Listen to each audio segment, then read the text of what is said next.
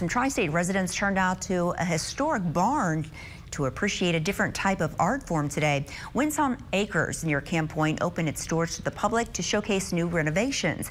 They include a fresh coat of paint on the 100-year-old barn.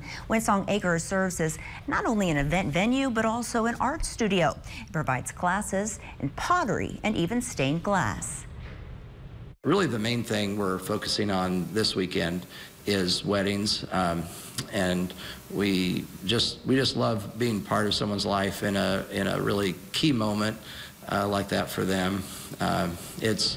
We love. I think of it really as maybe I'd call it a ministry of hospitality.